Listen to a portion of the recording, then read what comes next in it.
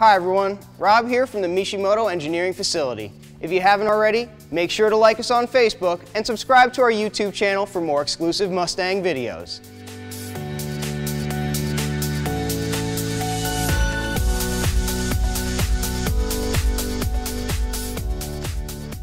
Today we're going to install our strut tower brace on your 2015 Plus Mustang. This one is really easy, so you'll be done in no time. Let's get started.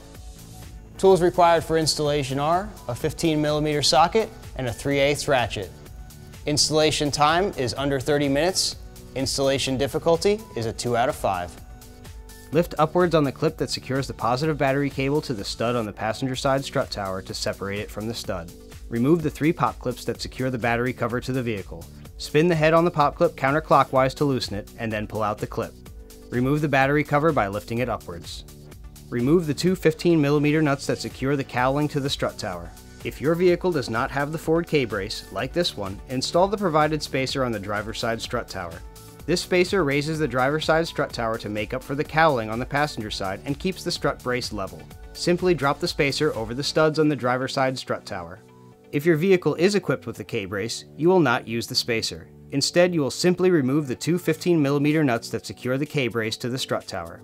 Gently lift up on the positive battery cable and slip the strut brace under it. Install the brace over the studs on the passenger side strut tower, then lower it over the studs on the driver's side strut tower. Secure the strut brace with the provided nylon locking nuts. Thread a nut over each stud, then tighten them completely. Install the clip that secures the battery cable to the passenger side strut tower. Install the battery cover. Slip the tabs on the cover into the slots on the cowling, then lower the battery cover down and secure it with the original pop clips.